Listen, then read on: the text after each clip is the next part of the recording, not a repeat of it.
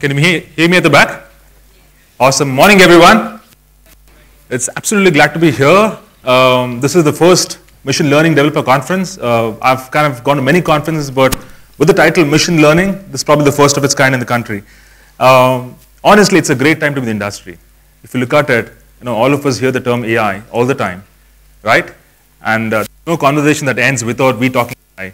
And we are at a conference which purely focuses on AI and ML, so it's absolutely a great time in the industry. And if you're a developer beginning a journey, it can't be a better time as well. So if you look at AI as a term, right? So I'll next. Is my slides on at the back? Can slides come there? Okay. So if you look at the industry today, right? And by the way, for the next 30 to 40 minutes, I'm going to give a glimpse of what we're doing as Microsoft in the field of AI. We're heading as industry. What's the philosophy behind the very fact that we are out there to democratize AI? Okay, I'm going to spend a bit of time on that. But before I get going, a quick check. How many of you here are data scientists? 10, 15. Scientists aspiring. I thought all hands will go up. Saying aspiring. I'll get my mic.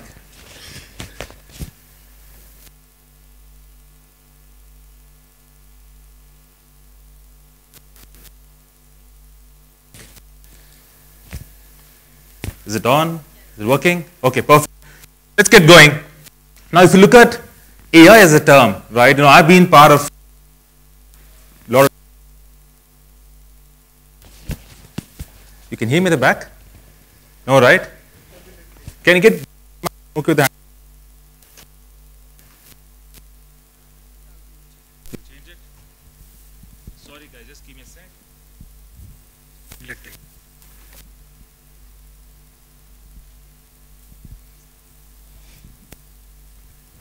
It's working now. Is it working? At the back, can you hear me? For the first time, I own 2 mics, sir. So hopefully it should work. Okay, so I spend good time talking to startups, ISVs in the country about digital transformation, about helping them understand the journey in the field of AI, etc. I think every time we talk about that, I get a sense that AI is something which is definitely not an overloaded term. It is here to stay. It has just started, right? Because a lot of it, what we want to do in the world of AI, I think it's been happening for the last 3-4 decades. It's just that we didn't probably have the right techniques, technologies before to make it happen. Now, if you look at the general sense globally, right, all of us understand that AI is a term that we use every single day, whether you like it or not, right? Every conversation has that. These 2 major conferences, World Economic Forum and CES, which just happened 2 weeks back. If you look at WEF as one of the largest, one of the most prominent conference, 4 terms stood out there, right? Cooperation, inclusion, skilling, and AI. These are the 4 dominant terms in that conference, which is perceived to shape the future of the world, right? That was dominant there in that conference. Look at CES. CES is a conference probably we always look forward to that. Consumer Electronics Show in the Vegas, and a lot of stuff happens in the field of IoT, AI. But this time, while AR, VR stood out last year, this time it's all through AI, right? Right from autonomous cars to predictive models, etc., running in any of these appliances. I think that ruled the show in terms of what happened at these 2 conferences. So AI clearly has arrived. It is here to stay. But you can't miss the fact that as you browse through any newspaper these days, right? Even for that matter, 2 days back in Times of India, there was a massive article on how AI is going to change the world, how it is so important for each one of us. It doesn't matter whether techie or non-techie. The fact that you got to be participative in the world of AI is very essential. That means as an individual, we got to understand where it's going to take us, right? So honestly, it is here to stay. And more than anything else, all of us work in the corporate world, and we probably may not see it inactive in front of us, we being consumers. But it's already made a backdoor entry into enterprises. If you look at HR, if you look at supply chain, if you look at straight-through processing, they're all there. The models have been running for ages. It's just that we don't see it. Probably it will reach consumers in a little while down the line. Probably they're all downstream right now, not consumer endpoints yet. Now we're talking about AI for the fact that we've reached human parity. Human parity is probably one element why AI is so dominant today, right? When I say human parity, if you look at AI as a research, as a field, in the field of academia, research has been happening for the last 60, 70 years, right? Now we've been training models, training for hours, weeks and months and years. It's just that it's dominant today because we reach human parity. That means missions have reached. End of the day, base promise of AI is what? Making sure the missions behave like human beings, right? So, end of the day, if missions can surpass human capability, I think it's probably calls for arrival of a technology. Now, in that context, yes, AI has arrived for multiple reasons, right? Cloud computing is one, data is second, number three, algorithms, right, which are not probably available for end developers to make a call. It's available today, right? It's probably much more optimized, simple for us to make a call. Now, human parity probably is the statement, is the foundation why probably AI is becoming mainstream. As Microsoft, the research has been happening for decades, right? All the APIs that you see today, we call it cognitive APIs. Most of the vendors call it cognitive APIs. They're all in the making for decades. They're all battle hard, trained on millions and billions of data sets, data corpus, right? And because of the fact that we reach human parity, it's out there for us to use it. If you look at these prominent innovations in the industry, I think every other vendor is in this zone. But if you look at a Microsoft research, this is something which probably we led this, I would say, innovation in all practical sense. Computer vision, that's number one, right? 96% human accuracy, 4.0 error rate. That's something which probably, it's been there. In 2012, if you look at it, deep learning as a technology, deep learning as a technique, as an architecture pattern, neural network, that kind of shot to fame. So if you look at computer vision as a technology, 2012, the accuracy we had was about 40-45% in terms of assessing what we see in front of us and ability for machine to identify what it is as a scene, as a preview, right? Come 2016, 17, because of deep neural network, we're able to crack that. If you look at the ResNet architecture, all of you understand, all of you heard ResNet, right? Yeah, ResNet. 152 layers deep neural network. I think that was the creation there, which kind of led Microsoft to lead the momentum in terms of attaining accuracy in computer vision. Second was speech. This is an interesting one, right? Speech is something which we, going forward, somebody said this, it will be a UI-less interaction. That means voice dominates going forward. Voice is one aspect which probably will become the mainstream interaction mechanism with citizens. Citizen service is a big one. India being a multilingual country, imagine if people can't use computers, the best way for them for us to make them interact with systems are through voice, right? Speech is something which also, we reached human parity in 2017. Now, Switchboard is a data set that was used to crack that. And the next one is, see, look at this innovation, 2016, 17, 18, not too, in the past. It's all happening, it happened in the last 2 to 2.5 years, right? Interesting one is translation here. It's probably the most difficult one of the lot, right?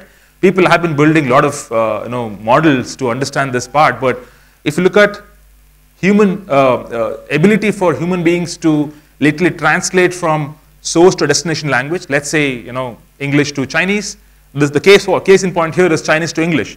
An essay was given, it is 2,000 word essay, was given to a machine to translate to English. It is also given, the same essay was also given to a human being to translate. The human accuracy is at about 63%. That's what is perceived to be the most accurate, or capability of human beings to translate with the same intensity, with the same emotions, the vocabulary, all the stuff considering, right? So we've surpassed that as well. And the last one is reading comprehension. I think end of the day, if you ask questions to any of the digital device today, ability for the device to get back with a response, I think that's what it is. This is again Stanford Q&A data set where you train it, the corpus was Wikipedia articles, right? You pose a question, its ability to respond back with the right phrase for that question was a test here. So end of the day, we're probably having this conference here today because of the fact that AI is mainstream and also for the fact that we reach human parity. Now as Microsoft, we have a very, very comprehensive, sophisticated, I would say, and a simple platform. Probably the comprehensiveness as a term, I could not use it 2 months back. December 5th in the Connect conference in Redmond in the US, we announced our machine learning services, which went general availability. I'm going to talk about that, give you a glimpse as well with a short demo. But end of the day, for us as Microsoft, when you're thinking about offering a machine learning as a platform or AI as a platform, it has to fulfill the needs of a data scientist. End of the day, we're targeting data science as a stream, and it has to evolve in terms of ability for us as a platform to give you tools and techniques from extreme left, extreme right, right? It's the question of building a model, training in the cloud. When it comes to certain algorithms, we look at hyperparameter optimization, right? How do we do that? We talk about building pipelines for even dev test, or even for that matter in terms of training and deployment pipeline as well, right? Now, deployment is a complex area here because end of the day, in the world of machine learning, it's all iterations. Experiments are iterations, right? I'm sure data scientists who are here can agree with me. The number of iterations is endless. It is the question of, hey, have I got the accuracy which probably is relevant for that domain? I mean, you can't get 100%, otherwise there's no meaning it can't be practical and real, right? Now, end of the day, for us to have a platform which is more meaningful, which is more productive and also comprehensive for data scientists. When I say data scientists, assume for the fact that everything that developer starts as per data scientists as well as data engineers, it's end of the day, it's an end-to-end platform for them. And that got us thinking last 2 to 3 years, if you see the way we evolved as a company in terms of offering an AI platform, hence the term comprehensive. I'll take you through one slide which kind of sums up what we offer as Microsoft and how I would say it's a beginning. All that I'm going to show now, I would call it beginning because there's a lot more in the pipe that's going to hit the mainstream. So our AI platform has 3 broad categories: AI services, infrastructure, and tools. End of the day, for data scientists or any developer to be productive, you need all these 3, right? It's a question of it's a question of making them productive. Now, first thing first, there are certain services. I said, as Microsoft, we issue human parity on certain services. These services have been battle hard, trained for decades, I would say. Probably they were behind Bing as decision engine for a long time. The first one is pre-built AI. That's what we call cognitive, across the computer vision, speech, language, search, and certain other engines. So now, end of the day, pre-built AI is a term we use because they're black box to you. Their API is given to you as any of the REST API that you can call and make a response come back, right? Now, that's categorized as cognitive services. But interestingly here, the cognitive APIs, end of the day, you make a call to internet, it comes back with a response, you show it or you decipher. Imagine you're sending an image of a manufacturing plant. You want to understand what's happening on the plant at any point of time. The response comes back. You have to make a call to the internet as an API. It comes back and gives a response. Now, every time you can't afford to make a call, right? Something which is very cool that has happened in the recent past. This is something which probably a lot of customers love it. In fact, there was a use case that we were talking recently where one of the customer came up and said, hey, I want to, this is a customer who probably have a lot of cameras on highways, right? Let's take Yamuna Expressway. They have a lot of CCTV cameras there to track the movement of vehicles. They wanted to do number plate recognition. That's a common use case, right? Number plate recognition. Now, our OCR API is quite effective. Engineering team is optimizing it for that use case. But the point is, I can't be hosting in the cloud. Every time you can't afford to make a call, right? You being a remote location, you might not even have connectivity for that sake. So how to deal with the situation? So we offer the same APIs in containers, right? I would say that's super cool innovation that has happened. Same APIs that you'll probably use that in the cloud. You make an API call. The same is available to you offline in a container, which you could deploy to edge. So we call it edge scenario here, right? Edge can be any device. It can be any IoT device, I would say, any sensor for that matter, which has capability to host a container or a mission. Imagine the toll booths on the highway, right? I mean, you may not have connectivity at times, and hence these APIs are packaged as containers are available to you. That's something which is very new, and it's probably the key differentiator here as well. Conversation AI, second one. I think that's a bot service of ours. I'm sure all of you have kind of. I would say, there's one area which is mainstream today, because every website you go, every interaction endpoint you see, you have a chatbot which is helping you to have those conversations before an agent comes to the main floor. Well, I'm saying cognitive on these aspects, but a lot of scenarios demand you to build custom models, right? And that's where a custom AI, custom ML service, is dominant there. We'll double-click ML service in a little while. But this kind of completes the picture, right? As a developer, you don't need to understand data science to make an API call. You make an API call. Even for the building a bot for that matter. If you're a data scientist, you need to have a fine control on model development. You have ML service as it available. Another important aspect is infrastructure. End of the day, for your model to come alive, for the model to actually take shape, you need massive compute, right? Luxury of Azure here, Azure compute, virtual machines. FPGA is something which is also gaining traction. This is a collaboration with Intel. It's called Project Brainwave. It's a question of getting GPU power at a CPU cost, right? That's a sweet spot. That's what we're looking at here. Now it's a complete, if you look at the infrastructure, it's a complete, I would say it's a complete portfolio in terms of giving you a data platform. And AI, as such, it sits on top of that. I would say this is probably the key differentiator or a key metric here in terms of you attracting the majority to use your platform. That's a tool set, right? I'm not sure how many of you use Visual Studio Code, VS Code. Yeah? Good. In fact, this is the fact. VS Code is the world's #1 IDE today. It's open source. It runs on Ubuntu, Mac, and Windows.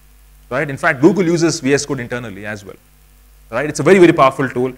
Supports multiple languages. End of the day, for us as Microsoft, as I said earlier, democratizing AI is the foundation. In that context, we're giving you tools and techniques which probably are very familiar to you as a data scientist or a developer or any open source developer today, right? So here there is no, honestly, in all the stuff I'm showing here, there is no proprietariness here at all. We're embracing open source like nobody else, right? In fact, our mainstream tool in the cloud is Jupyter Notebooks, which I'm going to show you in a little while from now. From a deep learning standpoint, we support every other deep learning framework there. Cognitive Toolkit is ours. TensorFlow, Caffe, MXNet, PyTorch, name it, and Keras, we support it, right? Out of the box. And in fact, some of them are optimized for GPUs in the cloud. Now, this kind of sums up our platform in entirety, right? Right from giving you tools and techniques for a developer to make API calls, for which you don't need to have data science skills. You don't need to understand data science, or you don't need to be data scientist for that. As a regular developer, if you are thinking of infusing AI, let's say you want to identify, you want to do attendance management using Face API, you don't need to do data science for that, right? The API is available, you just make a call and get done with it, right? So from that till addressing an advanced machine learning practitioner who needs tools and techniques and compute and algorithms and a DevOps life cycle, everything is addressed here as a platform, right? That's why I call it, while we said it's a simple platform, it's a sophisticated platform, it's also a comprehensive platform, which addresses the needs of every single developer in the ecosystem. So far, so good? Yeah? Awesome. Now, looking at some of the services, I'm going to give a glimpse of a few services, right? End of the day, while I show slides, I also believe in showing what I tell. So I'll show you a few things as well. Now, I said cognitive, right? Cognitive is an API, it's a black box to you. End of the day, you can't tweak. There's no algorithm exposed to you at all. It's an API call. Now, there are scenarios where you might say, hey, while you trained your, let's take an example of a computer vision, right? You trained computer vision as an API, as an algorithm, on a generic data set. It is across. For example, if you look at any of the ImageNet as a repository, it has over 2,000, or I would say it has over 200,000 labels, right? Categories, I would say. Now, I might have a category which is outside of that as well. Let's take an example, manufacturing plant, right? While you might give me a face API which recognizes people, recognizes scenarios, recognizes etc. Can you give me an API which recognizes objects, right? Can you give me an API which does classification, right? Now, custom vision API. Now, it's a computer vision API, and we also have the custom vision part of it. That means we open a small window there. You know, it's an API for sure. It's a black box. You can't go through it. You can't see the algorithm, but we open a small window where you can train, or rather you can train that model on your images, right? It's an interesting thing, right? That's where we use transfer learning as a technique, right? So you can have as less as 40 images. That's the minimum images we want. 40 images. The scenario is like this. One of the customer came in and said, hey, I have a manufacturing plant, right? One of the largest automobile manufacturers in the country. And as people walk in, a lot of contract workers in the morning, and the need of the hour is when they walk in, I want to make sure I won't let anybody inside without helmets. That means my API should be able to recognize people who are not wearing helmets, or rather give me a sense of how many wearing helmets. Now, for you to build such a model, it's going to take a while, right? So, custom vision API of ours lets you do that. I'll just quickly show that. For this, by the way, you don't need data science skills at all, right? All you have to do is upload images, click on train button, and evaluate that, right? These images can be as less as 20, 25 images. 40 for classification, 20 for object identification. I'm going to show you object identification here. I'll quickly switch to my browser. Okay. This one. Now, I said custom vision. So all I've done right now is I've uploaded about 40 images. 20 is all minimum you need, and I've tagged that. Okay. I can just quickly show you training images. Okay. I just took random images from from Google, by the way, and I've just tagged that in terms of where helmets are here. Right. These are all people wearing helmets. Okay. I'm going to do a quick test. I'm going to just browse some file locally. This probably is a very common scenario in Indian roads. We'll see if it identifies helmet, right? Look at this. It tells me there are 4 people, but there's one person wearing helmet here. It puts a bounding box, and it gives accuracy as well. End of the day, there's a ground truth. You would have put a bounding box saying this is where the helmet is. How accurate the model predicts in terms of its ability to put a bounding box exactly there is also something you can test, right? The simple example I wanted to show in terms of where we're heading as a company, end of the day, for us to democratize AI, we also need to cater to your private scenarios, from business standpoint, right? And by the way, this is going to happen for most of APIs. Well, this is one API I've shown you, which is the computer vision API, taking a custom vision avatar. For example, there is speech. I'm not sure how many of you have tried speech on Microsoft. You can have your custom voice, right? We give you 2 characters in terms of male and a female voice. But if the voice has to be yours, very easy to train that, right? Again, transfer learning technique applied there. Now, I mentioned this earlier. This is the exact scenario. I want to just show it in terms of, if you look at typically in a cognitive API scenario, cognitive public API scenario, the need of the hour for me there is to identify number plates as well as people in the car. That means face API and OCR both coming into the play. I want to identify how many are sitting in the car and what's the number, registration number of that particular car. Now, I make a public API. I make probably face API and OCR 2 calls, it comes back, puts a bounding box, I get the response. But it's not practical, right? You know, if you have to make millions of calls in every single toll booth, it's not practical, and it's not going to, latency is something which none of us like it, right? In that context, we can deploy these APIs into container, and there is no connectivity between the container and the cloud. By the way, only connectivity will be for billing, okay? It's the same billing that happens if the API were in the cloud, okay? This definitely is something new and pretty cool that way. ML Studio, again, I would say this was there. This has been there for the last 4 years, right? It's not new, but it has grown from strength to strength. This is probably one tool, and I can proudly say this as Microsoft. If we do one thing really well, that's giving you the most productive tooling experience, right? Now, take anything, take Office as a suite. It's an example of that. But ML Studio, again, you should know, if you're a beginner as a data scientist, because you should know how to build the pipeline, right? You should know which algorithms to use, when to use, and how to do transformations, how to do pre-processing. All the stuff should be known to you. Then the tool becomes very, very sophisticated, because end of the day, you want an environment where you can build the model and host it instantly. A lot of people struggle in hosting. How many of you use Flask? Flask, yeah. So all of you use Flask to host it, but look at it. You build a model without doing any programming. Can you deploy it? Answer is yes. I'll quickly take you through ML Studio, right? By the way, I'm on a 4G network. I'm not going to refresh any screen. I just did it for computer vision. It worked great. But I've just loaded a few experiments here for your reference, right? Let me close this, right? Yeah, let me move it this side. So I have a simple automobile price prediction model here, okay?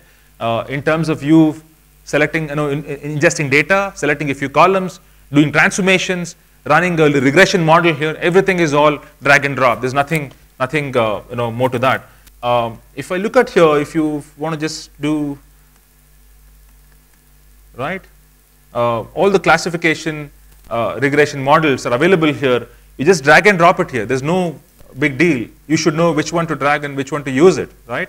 As simple as that. But the best part is you have an option to deploy it as a web service. No need to use Flask, right? Deploy, one click, it goes as a web service. It can be classical web service or RESTful API both, right? That's the beauty. ML Studio is that way. I would say it gives you the sophistication, simplicity, as well as the tool set to give life to your models. Now, before I get into ML service, that's probably the data scientist world where if you're an advanced ML practitioner, this is what you aspire for. Now, quickly, if you look at, this is basically the end-to-end life cycle, right? You ingest data, you do transformation, pre-processing, all those activities, and one of the important activities is feature engineering, right? Feature engineering is the most difficult, I would say, in terms of making sure you make your data model friendly, right? Now, another activity which probably is much more harder is hyperparameter tuning. For any algorithm you choose, the number of iterations you go through, for you to arrive at certain accuracy which is acceptable to you in real. So hyperparameter optimization is again a very, very complex area, right? I mean, when it comes to deep learning problems, this becomes probably the most complex activity we do, because I would rely on the neural network to surface features anyway, but otherwise this becomes the most complex thing. Now, keeping this in view, this as a backdrop, if you look at automated ML, this is something which I'll show you in terms of how it works, but the first offering under the umbrella of ML service, automated ML, okay? Now, I said feature engineering, you ingest data, right? You do feature engineering, you do pre-processing. Pre-processing is an ML experiment, right? It's an experiment. As part of that, you do that. Hyperparameter optimization is another key activity here. As part of the algorithm, I would say category, we support classification, regression, forecasting. No clustering yet, okay? And eventually get the output model. So if you look at the middle portion, which is ML experiment, probably that's where data scientists spend significant time. You might use data engineers to give you some, you might work with them to address transformation, a bit of pre-processing, etc. But when it comes to the middle box, I think that's where data scientists rule. That's where your experience matters a lot, right? I mean, data scientists here, you agree with me on that? Yeah? Perfect. Now, this is where we take over, right? This is where Azure Automated ML does things for you. This is also a way for data scientists to validate whether the algorithms they're thinking will work, make sense or not, right? Look at it. This black box I put here is automated ML. That means, let me just switch to my Jupyter notebook here. That means I have a simple, by the way, this is called Azure Notebooks, right? Nothing but Jupyter notebooks. No difference. It runs in the cloud. It's a free workspace. You can, any of you can do that. But this is what happens. I have a simple, by the way, I have to specify here, if you look at it here, the screen has become smaller. I'm sure you can see at the back, right? I've said these are my AutoML settings, automated ML. That means I have to key in what are my basic criteria for automated ML to run. I'm saying use 30 iterations, okay? That's a number there. Metric is SPMN correlation. That's what I want to validate my models against, right? And of course, I'm saying it's a regression problem. By the way, I should know that, right? Whether it's a regression problem, a classification problem, I should know that upfront. And here I've already defined my X and Y's, okay? The X variables and Y variables, Y output as is defined. I'm saying SPMN correlation. I'm saying it's a regression problem. Now, when I run this stuff, look at this. It actually runs through all of the regression algorithms and gives you the best model. By the way, it eventually ends up giving me an ensemble model, right? Most of the time, if you look at the bottommost, 95.87 is accuracy. It's an ensemble model. But look at it. That's the ease at which I get. Now, by the way, you can go and see it. While I'm saying it's giving you all the stuff, you can actually go and see the model performance here, right? This is the run I had yesterday night. I'll just show you in terms of what experiment this is. Back to experiment. This is Azure workspace in Azure portal. That's what you're seeing right now. And I have quite a few runs, but yesterday night, Jan 29th, if you see here, yesterday night, I just ran this once just to make sure that I get the latest or even a differentiated output.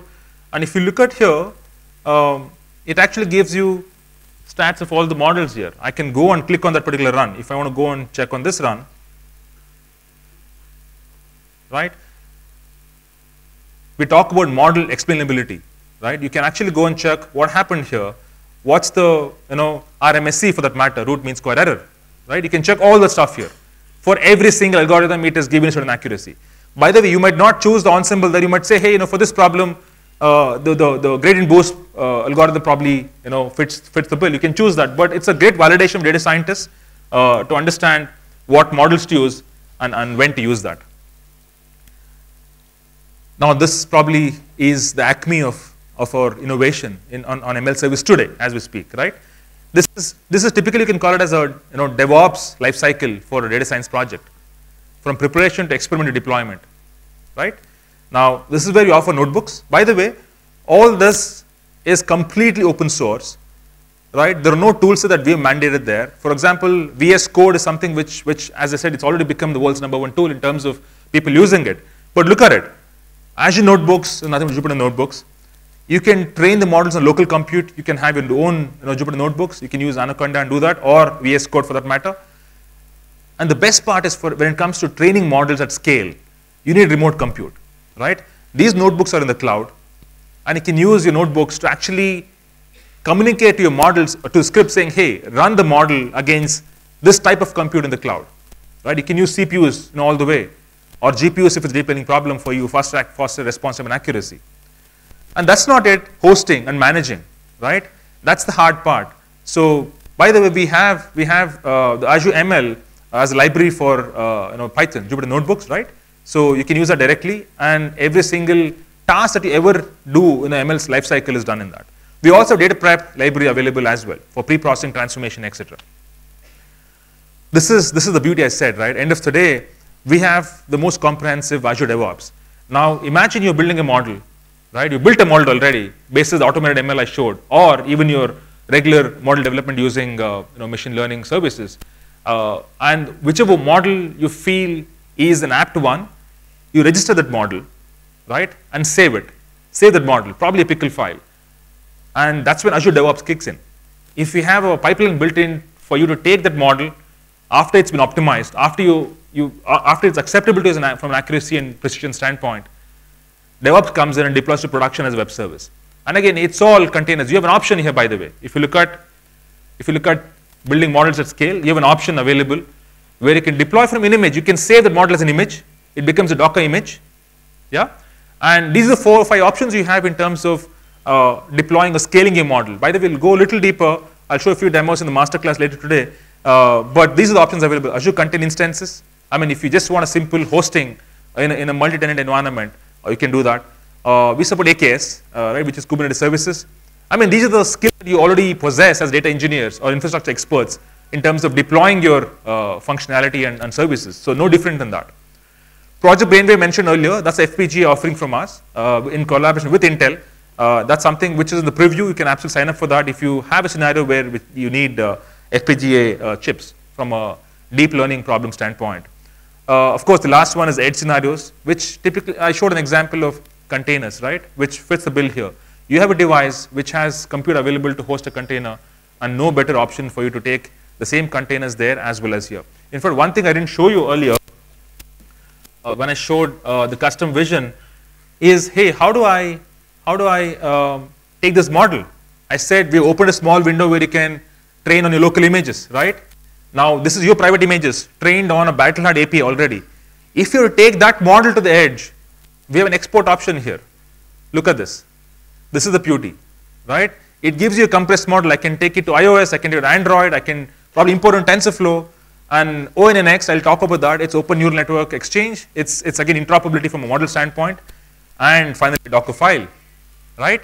So cognitive API, like a computer vision, opens a window where you can ingest your images and retrain it and take the trained model of a certain accuracy and deploy to edge network, right? So that's the beauty here. Now, these are the 4 or 5 options available for you. But at the end of the day, what is critical is, as Microsoft, we always taken the stance. I mean, more so in the last 4 to 5 years, where we embrace open source like nobody else. We lead open source contributions globally, right? Be it GitHub. Even before we acquired GitHub, we were the leading contributors to GitHub in terms of open source code. Now, ONNX is a collaborative experiment. I would not say experiment. It's an initiative formed by Facebook and Microsoft to ensure that the model, by the way, Facebook, Cafe is from Facebook, right? Cafe 2.0 right now. Now, end of the day, it is about interoperability when it comes to those models. I might use Cognitive Toolkit. You might use TensorFlow. So can they coexist in terms of the actual model interoperability? Answer is yes. And this ONNX as a format helps you export model in the form which can be interoperable across the board, right? It's almost like containers. I'm agnostic of any compute, right? I can take it anywhere. That's the philosophy here. Now I've spoken about quite a few things here, right? End of the day, it's a very comprehensive platform. But if there is one example of an app which probably is a classic manifestation of all our cognitive APIs, that is Seeing AI app, right? In fact, this is available on iOS. I'm sure quite a few of you own iPhones, right? Yeah? No? Yes? Yeah? Wonderful. Now, all of you are awake, right? I'm like going full speed from last 20 minutes. Okay, sure. So now if you look at Seeing AI, this is also, see, end of the day, as Microsoft, we have a side of Microsoft which is empowering. If you look at the vision statement itself, right? Empowering every person, every business on the planet to achieve more. Now, this is one simple example of what we build for people who have less vision or no vision, for that matter, right? I'll show you a quick example if it connects here. There's always a demo which needs me to screen my yeah. So this is an app which is right here. Now I'm in a 4G network, mind you. So this app has multiple things, right? All these are cognitive APIs, by the way. Nothing is locally programmed. No model exists other than probably currency, which I'll show you. So you can read documents, etc. But let's do a simple scene preview, right? I'm going to just take a picture here and see what happens. Processing. Right? Now API call is made to the cloud. It should come back. A laptop computer sitting on top of a table. Yeah, pretty cool, right? So this is live. So this is, thank you so much. This is basically, sorry, hold on. Yeah, so this is basically for people who have no vision.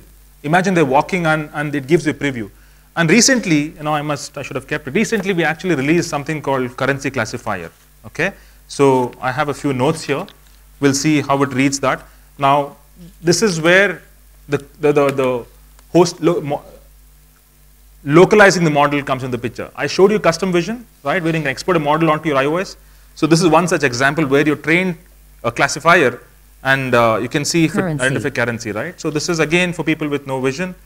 500 rupees. It recognizes, right? This is an old note. 5 rupees. Perfect, right? People who have no vision, this becomes like this is transformational for them, right? In fact, I know a few people who are visually impaired, and they said this probably make them even more independent. Otherwise, generally people who are no vision, they keep notes in different pockets to identify those currencies. Okay, so we'll move on. Now, as I said, end of the day for us, as Microsoft, what is important is also to make sure we transform the world. AI is a technology, AI is a field, a branch of computer science, has a profound impact on society, right? This is something which we're doing as Microsoft. There is AI for good, AI for social good. Under that umbrella, we are AI for humanitarian action, AI for Earth, and AI for accessibility. There are massive grants available for startups who wish to take up a very, very profound problem in the society and solve it. A lot of startups have come forward to do that. As Microsoft, we are absolutely working through thick and thin to make sure AI can be leveraged across the board to make a massive impact on human lives. I'll play a short video which kind of sums up our approach as Microsoft, what we're doing, and the power of AI for humanitarian aid. Let's play the video.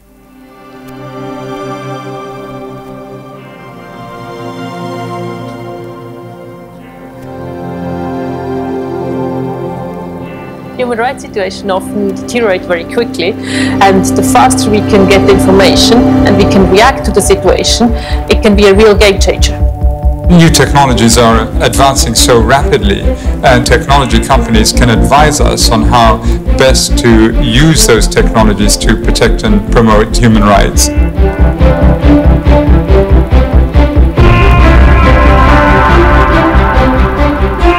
objective is automatic damage mapping, because after the disaster, the government needs the damage map to carry out the effective rescue. If we can save the time to grasp the ground damage information, we are able to save a lot of life and facilities. In a new partnership with the World Bank, United Nations, and tech industry partners, we'll be better able to predict when and where famine will occur. Operation Smiles's vision really sinks in with what I feel is a fundamental human right. What the volunteers do for the children may seem like a small thing, but they're able to change the lives of the families forever. We're creating a chatbot-based experience for refugees coming out of the Syria conflict. The purpose is to have displaced youth find a way to discover and access learning materials so you can engage directly the course content. It's just the beginning of the impact that we hope to have with the tools at our disposal.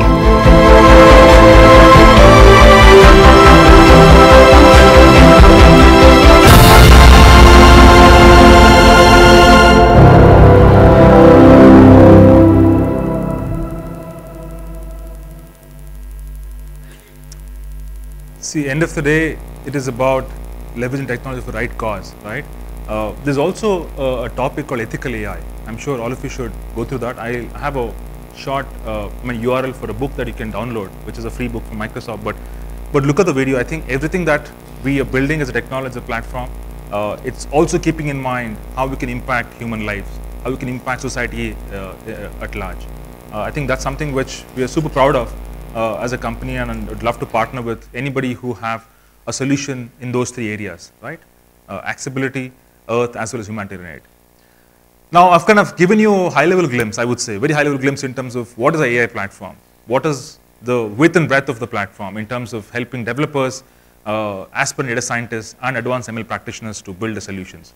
Now, this is, again, and I've been, I just finished my post-graduation in data science, and I've kind of gone through the journey of understanding the platform across the board in terms of the depth, breadth, and the ability for me to be productive. And I would say, as a developer, it's definitely a developer's dream. I'm not saying it because I'm Microsoft. I've tried everything else as well. But if there's one platform which stitches story from data ingestion till model deployment, management, and hosting, I think that's the platform we have today. And of course, for data scientists, definitely it's going to be paradise because there's nothing that we've left. By the way, it's just a beginning. A lot of data scientists are working with us to give feedback, right? Even if you experience something while I'm saying all this, any feedback, make it come our way. Write to me. I'll be absolutely glad to take it to engineering, because engineering team to a large extent sits in Bangalore. It sits in Hyderabad. We have access to them, and we can absolutely pass on feedback. I think if there is startup culture is agile, they're always open feedback, and they're very fast. They help go to market, etc. I think probably the biggest startup that I've experienced is Microsoft. We have a startup mindset in taking feedback and making it live. Now, if you look at, I said ethical AI, right? This is one book I recommend. This is again, authored by Brad Smith and Harry Shum for Microsoft. This is such a profound statement, right? End of the day, we all know what computers can do, but what it should do is the question. Now, this, you can look it up in Google or Bing. It's a PDF, free PDF available. I highly recommend that you guys read it. It's not a Microsoft book, it's a book on AI, okay? And which helps you understand the journey that AI has kind of come all the way, and the future in terms of what happens going forward, what is our stake, and how should world looks at it. Right? We're seeing a lot of debate happening in terms of the pros and cons of AI, right? In fact, on World Economic Forum as well, there was a talk about how should AI be used, what's the policy around AI, right? Imagine as a mission, if it takes decision, what is the governance model for that, right? How do you question a mission for actions taken which doesn't favor a scenario? So a lot of rough edges in that context. Hence, I would say AI has arrived, AI is here for sure, but long way to go, and policymakers are busy penning in terms of how the world should look at AI. But end of it, it's all data, right? If you saw GDPR come alive, now all the policy that happens around AI is all to do with the data, correct? Now, I highly recommend that you check on this book. But otherwise, thank you so much. This has been great. In fact, there's one resource I would recommend. aka.ms/AI school. We have a booth outside. You can check out that resource there. But it's otherwise aka.ms/AI school. If you are a data scientist or aspiring data scientist or developer, it's a great resource. I would say it's for aspiring data scientists to understand what is AI and what is machine learning, etc. So with that, thank you so much. You can write to me here, any questions you have. Otherwise, you guys have a wonderful conference. Thank you so much.